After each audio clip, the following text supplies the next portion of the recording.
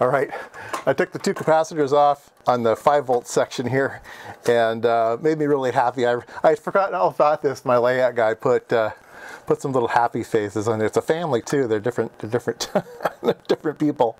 I don't know what's under there. I think there's people under there too. I think these are the two kids. I think this is mom and dad, and these are the two kids. I don't remember what they look like. I should probably pull them off just to look at them. But anyway, yeah, we will put some new capacitors on. I went to my favorite junk store, Anchor Electronics. Make sure you go to Anchor Electronics. They're very nice. They gave me some capacitors for free. So they also gave me another piece of stuff to repair. So that will be in an upcoming video. They gave me a Hewlett-Packard counter. It's an 18 gigahertz counter too. So we will try to get that repaired. That'll be good. These fit okay. These should be fine. These are filter capacitors. From the transformer goes into the rectifier, goes into these bulk capacitors. They are 16 volt capacitors, 4,700 microfarads. And so there's two of those in parallel. And then they go, one of them go, so that then gets split. That raw voltage gets put into two different 5-volt regulators. So there's two different 5-volt supplies. I think each of these regulators is good for an amp, so up to 2 amps, but it's split. And these are low voltage dropout regulators too. These are LM2940s. They're low voltage dropout, which is important if you're designing something internationally. This thing has to be operable anywhere in the world. In some places, like in Japan, it goes down to 100 volts. And so that your voltage can really droop, and you need to have the extra benefit of the low dropout regulators to make sure your supply continues to work in foreign countries. So another thing to worry about. Spin these over.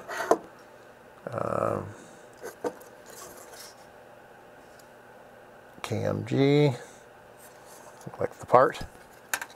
All right, I'll show you a picture of this thing up close. It is nasty. The other one looks okay, but it doesn't, I don't know, it doesn't feel right. It feels too light, and when you flick the lead, it makes a funny little tinny sound. So I think it's dry, so I think both of these are dead. The 5-volt, the 15 volts seem to be okay when I looked at them on the voltmeter. Like I said, remember I said, hey, that 5 volt seems to be low? Yeah, I think it's because of these capacitors. So. All right. Let's get those soldered down.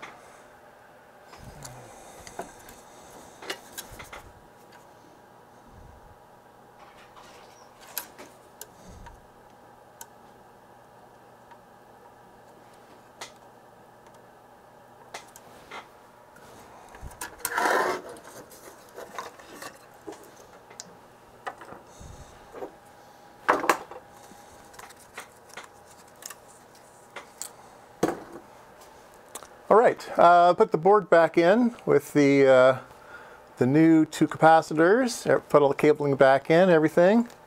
We're ready to power it up. Let me lower the camera down.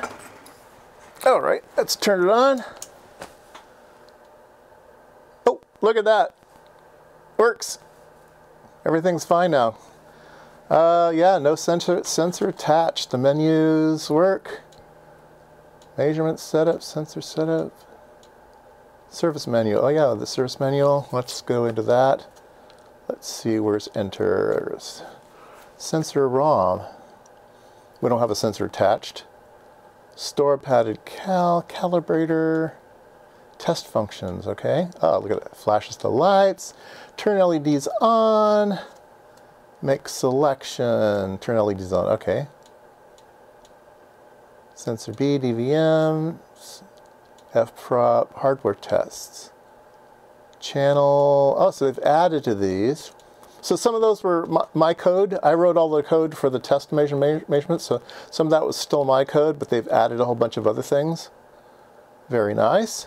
Let's escape out of here. How do we get out of the, oh, there we go, selection. Ramp all DACs. ROM checksum. Test RAM banks, we can do that. RAM bank 1 passed. And we don't have RAM bank option 2. Test the beeper. Okay. Test the keyboard. Press any key. Menu key 3 exits. Okay, so that one, all keys seem to work. Okay. Okay, down arrow key. Uh-oh. Menu key 3 exits works. 1, 2, 3, 4, 5. Exit. There we go. Nope, can't get out. Oh well. I don't know how that works. Maybe you have to do it quickly or something. I don't know. Don't remember. Giga-tronics. All right. So what we can do is we can attach a sensor to it and see if it works. All right, so I've attached a sensor to it. It says A is uncalibrated. It recognizes that there's an A, something attached to A. So put this on the calibrator and say cal.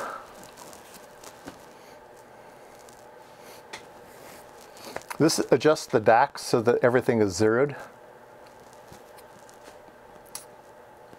And then it will go into the calibrating, which is using the power meter inside the power meter and using the step attenuator to calibrate all ranges. So for this particular sensor, it's good from -70 to +20 dBm, and it is now going through a complete calibration to do all that.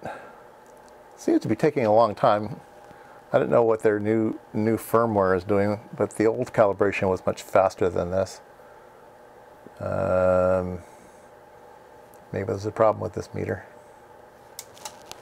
I am going to turn it off because I see it. Yeah. Oh yeah. I forgot to attach the heatsink for the various TO220 packages, and it's overheating. That's why it was starting to flicker there. So yeah, we need to get that sorted out.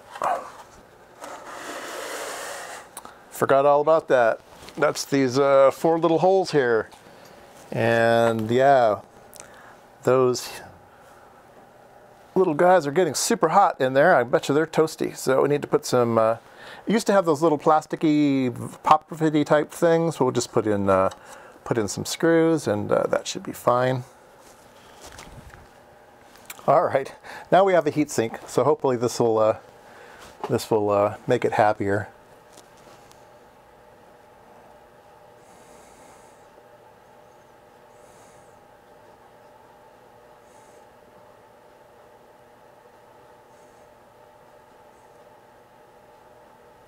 Yep, there we go. Now it's calibrating good. Good to have your power supply stable.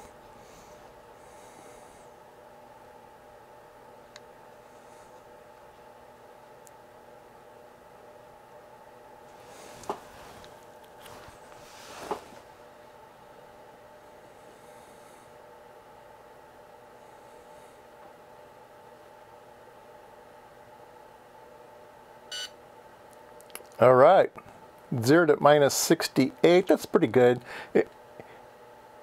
It's gonna crowbar at about -70, I think. So if you get close to -70 dBm, you've got a really good zero. You can see that we can always zero it.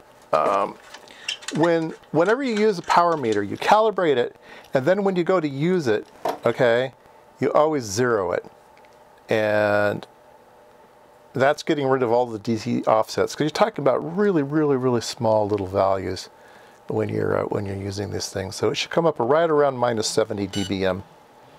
There we go, -69. Okay, so that's working good. So now what we can do is we can go into the menu. We can go into the reference power on and off. We can turn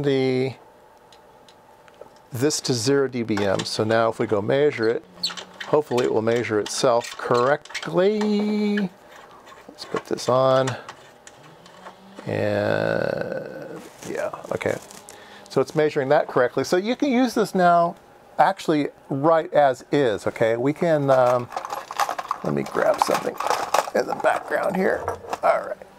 So we have this attenuator that I bought. It's a 30 dB attenuator. Well, let's measure it. At least at 50 megahertz. See if it's, how close to 30 it is.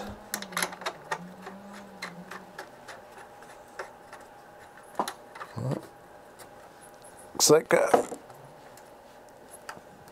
like Pasternak's doing a pretty good job. 30.06. So there you go. I have a working pyrometer with new fancy stuff that I don't know anything about because I didn't work there 10 years after I worked there anyway. Yeah, pretty cool. Probably has a better cowl than the one I've got too. A little bit newer. Although the cowl, these things just don't drift because it's all based off of that thermistor thing, and they're just super, super stable.